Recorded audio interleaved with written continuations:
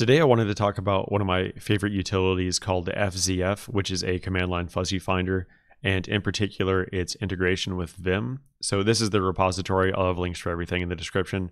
This is the repository for Fzf, and its integration with Vim is fzf.vim, written by the same author. It's basically just a wrapper for Fzf itself.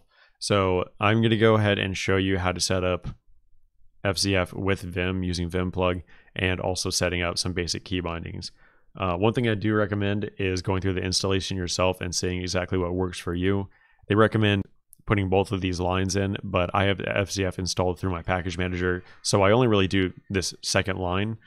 So we go ahead and take a look inside of my init.vim, if I can type today. So here it is, line 5. I just have this set up. So you can go ahead, add this line, source your file, and then run plug install if you're using Vimplug.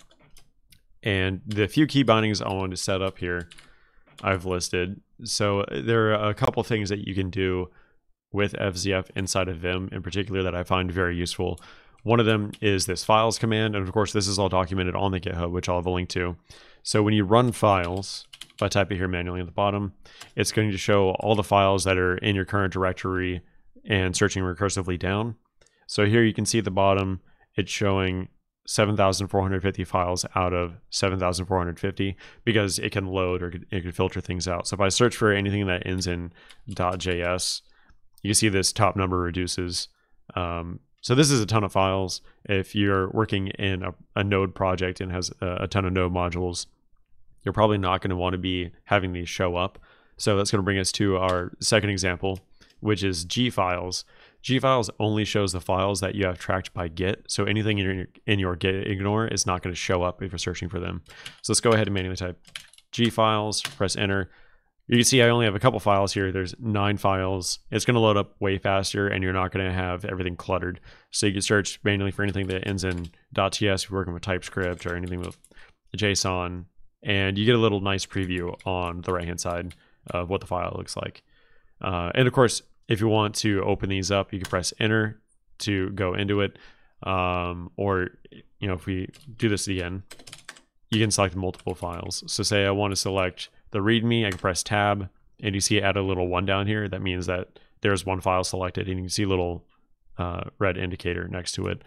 And let's say I also want to view the Git ignore. I'm going to press tab again, and let's press enter. You can't really see it right now because it just opened it in your buffer list, which is the next thing I'm going to be talking about, is showing your buffers. Same thing, colon buffers, press enter. Now you get a nice list of all your buffers that are currently open. So you want to pop over that README, you can hit this README, hit buffers again. You see, it's pretty useful. Now setting up these particular key bindings, you can change these to be whatever you want. I set up Control P to show files, Control G to show Git files, and Control O to show my open buffers. I was thinking O as in open. This is modifiable. You can go ahead and make it whatever you want, and make sure it doesn't conflict with any of your existing key bindings. The last thing that I will show you, which isn't 100% about Fzf, but it integrates with Fzf, is using Ripgrep, or if you use the Silver Searcher already, you can use that as well. You can come down here and see all of the features that you can get out of it. But here is Ripgrep. So you do :rg, a space, and then some sort of pattern, regex pattern. Ripgrep is just a faster, different version of grep. Same with AG, which is the Silver Searcher, whatever you prefer to use. And then you can notice that I have this exclamation mark at the end. That's just saying pull up the results in full screen in Fzf. And I do have a space here at the end. And when you go ahead and run this command, so I have it set up to Control F, it just types this in at the bottom. It's just a little nice so you don't have to type it every time. So say I want to search for the word test, and then I could go ahead and press enter. It's pulling this up in full screen. It's going to show all the results. Sometimes you search for something and there's like a million results. I kind of like having them all popping up. So if you want, you can remove that. Let's go ahead and source the file and run it again. I'll show you what it looks like. Let's go test. And now it's only pulling it up part way. I prefer the whole preview, so it's just a preference thing. And that's pretty much all I wanted to cover. This is a really great tool. It's going to make your life so much easier working in Vim. You know, if you want to pull up something else that you have in another tab, or sorry, another buffer, and you just want to hop back to the previous buffer you were in, you can press, in this case, Control O and then enter, Control O, enter. Say, oh yeah, I want that open in a vertical split. Control O, press Control V, it's going to show it in a vertical split. Control O, you want to show something else in a horizontal split. Control X.